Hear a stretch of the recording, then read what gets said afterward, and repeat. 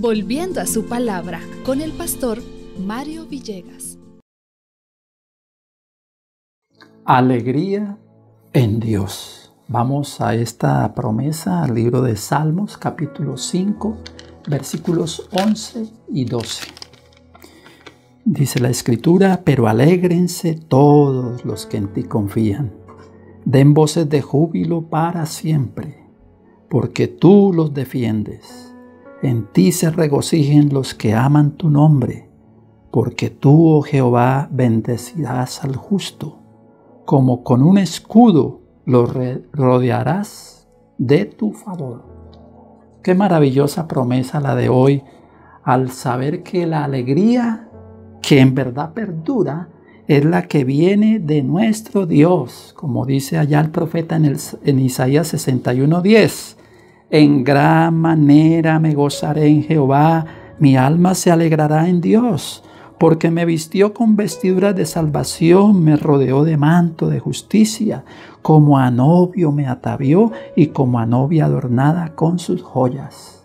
Claro, hay alegría, porque estamos en paz. Y cuando usted está en paz con Dios, está en paz con su prójimo, porque eso es una relación. Dios, prójimo. Pero primero tiene que ocurrir un cambio en la mente del ser humano, y es la paz con Dios. Por eso el libro de Romanos 5:1 dice: justificados pues por la fe tenemos paz para con Dios por medio de nuestro Señor Jesucristo. Es tan importante comprender esto, porque muchas personas no tienen paz y están en una agonía constante, porque primero hay que pedir la paz con Dios, estar en paz con Dios, que Él me perdonó, que Él me justificó, como acabamos de ver en Romanos 5:1. Él es el que justifica, que perdona. Y ahora sí, con ese perdón, estamos tranquilos para hacer las cosas del día, para enfrentar las dificultades y hacerlo con confianza de que estamos acompañados con la bendición de Dios. Es tan importante hacer y practicar cada día nuestra relación de estudio, de oración y de meditación.